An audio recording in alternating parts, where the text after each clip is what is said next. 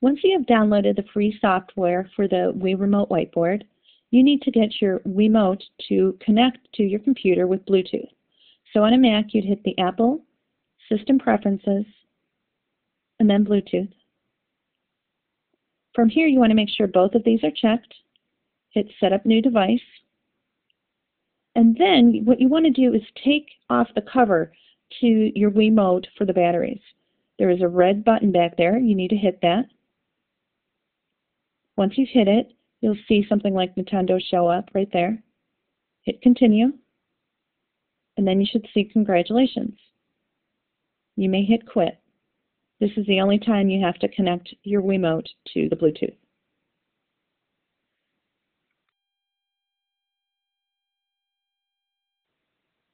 Once you have connected your Wiimote to the Bluetooth on your computer, you can get started by opening up the Wiimote software. You will see a box like this open up. On your Wiimote, click buttons 1 and 2 at the same time. And if it's the first time you're opening it for the day, you will see the script start to show up. Give it a few seconds to load.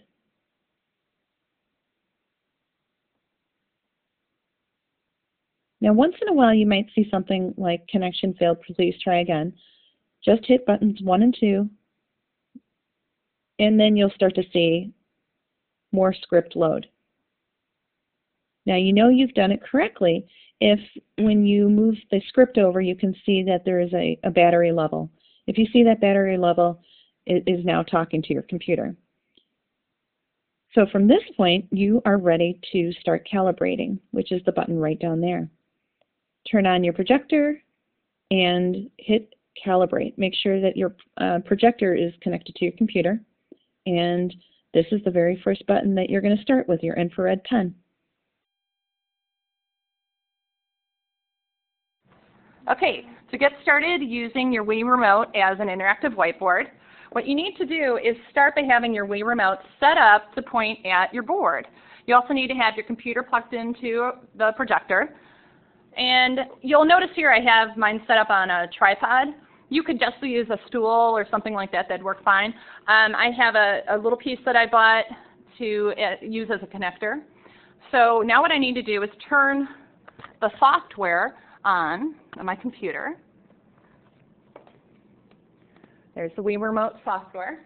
And I'm going to go back over to here, and I'm going to be pressing buttons 1 and 2. It'll give you those directions right on the software box that popped up there. And what I'm looking for is a blue light. There it is. That shows that my computer is now talking to my Wii Remote. And the next step is to calibrate. So the calibrate button is right down here. And I'm going to make this now move up to my screen. And I have my infrared pen ready to go. There we go. All right, so let's try it. So I'm going to step off to the side. I'm going to go right in the center. The more accurate you are here, the more accurate your interactive whiteboard will be. I'm pressing a button as I go to the center of this, just like that. Right now your computer is talking to the board, so your board is the computer. I'm going to open up maybe a website that I like. This is Picasso Head. I want to maybe show the students how to do something using that.